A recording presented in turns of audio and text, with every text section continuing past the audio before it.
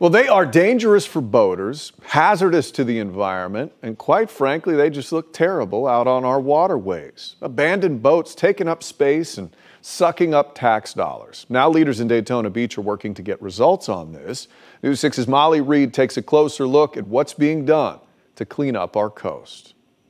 Well, these derelict or abandoned boats behind me were sunk in the Halifax River up until recently. Now, the city of Daytona Beach is trying to get more of these kinds of boats out of the water, saying the issues with them go beyond environmental hazards. Daytona Beach Marine Unit Officer Nick Gurachari keeps tabs on the city's derelict boats. We've removed somewhere north of 30 vessels from the river since the beginning of 2020. 15 so far this year, and now it's identified over a dozen more to take out with funding just passed, each one with a big bill to foot. Approximately $10,000, give or take.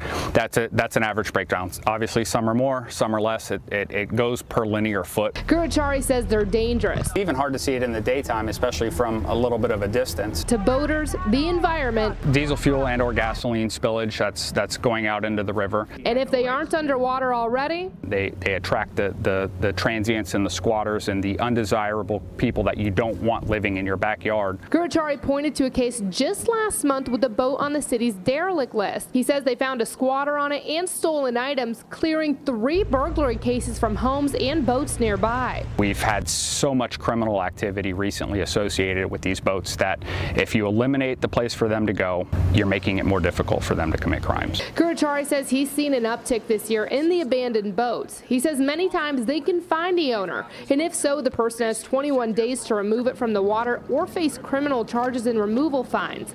If not, that's when the city pays, which is why they're now also cracking down on more boats at risk of sinking. Aggressively attack these at-risk and derelict vessels on the front side to prevent them from getting to this point. Once these boats are pulled out of the water, brought to the city lot here, what's left of them really will then be stripped and demolished. In Daytona Beach, Volusia County, I'm Molly Reed getting results, News 6.